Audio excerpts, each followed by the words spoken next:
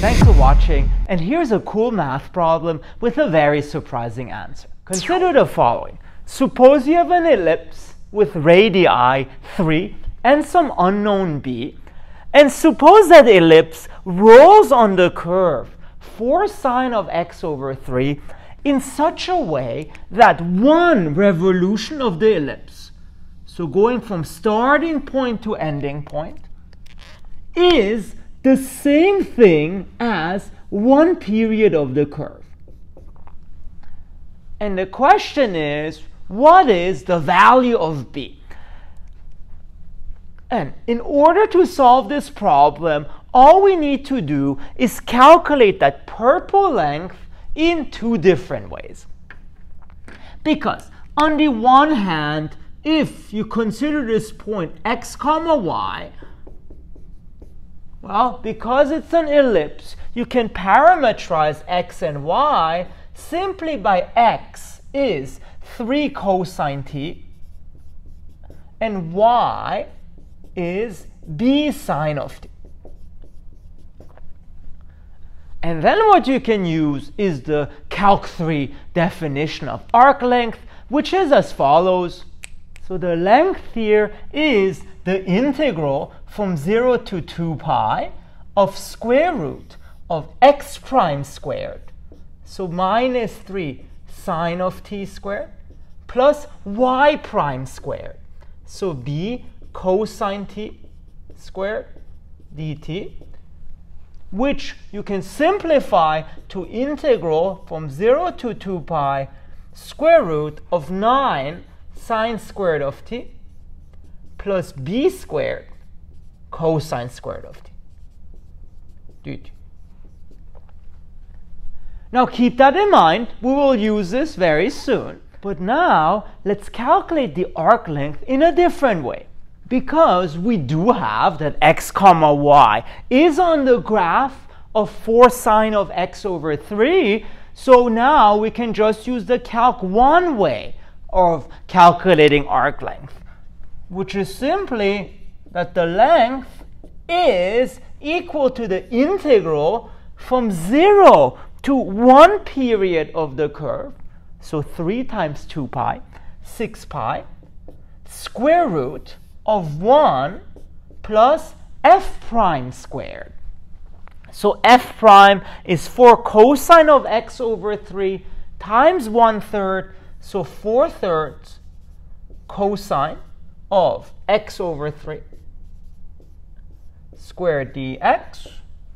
And this then becomes integral from 0 to 6 pi square root of 1 plus 16 over 9 cosine squared x over 3 dx. But, well, this looks kind of ugly with the 6 pi and this x over 3. So let's just do a u substitution. T equals x over 3. Then the 6 pi becomes 6 pi over 3, 2 pi, and then dx becomes 3 dt. And therefore, we get the following. So the length is the integral from 0 to 2 pi square root of 1 plus 16 over 9 cosine squared t, and then dx is 3 dt. And well, this 3 then comes inside of the square root, but 3 becomes 3 squared, which is 9.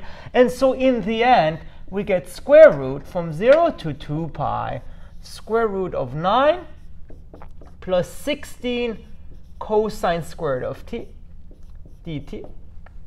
But now, compare the length that we got here with the one we got using parametric equations. Well, those look kind of similar.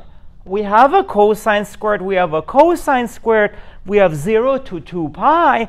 The only question is, how do we make a sine squared here appear?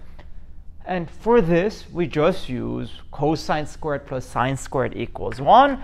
So in fact, 9 gives you 9 cosine squared, if you want 9 sine squared of t, plus 9 cosine squared of t, plus 16 cosine squared of t.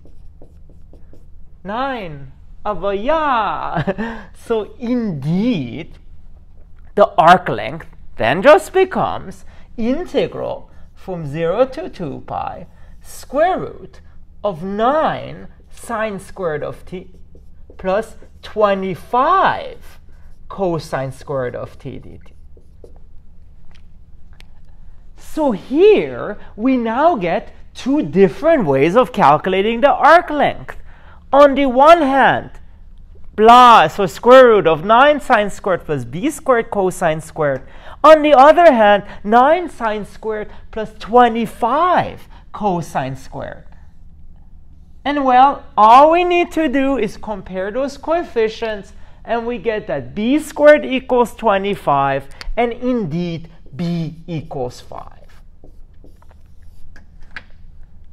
If you're not satisfied, here's a more rigorous argument. Notice this function of b is increasing in b.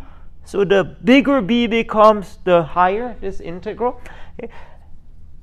And because it's increasing, it is 1-to-1. So f of b squared equals f of 25. So b squared equals 25. So b is 5. And, well, you may wonder, how are those 3 from sine of x over 3, the 4 for 4 sine of x over 3, and b related? Well, indeed, if you do 3 squared plus 4 squared equals 5 squared. So indeed, there's a Pythagorean triplet here going on. And in fact, this is true in general. Because if more generally you have an ellipse with radii a and b that rolls around the curve cx over a, then in fact we have that b squared equals a squared plus c squared. Using the exact same argument. And my question really for you is, can someone think of a more geometric way of showing this? Here we have a Pythagorean triplet, but why? I was thinking about this and I couldn't come up with a good answer, but maybe one of you can. So make sure to put your answer in the comments. All right, I hope you like this. If you want to see more math, please make sure to subscribe to my channel. Thank you very much.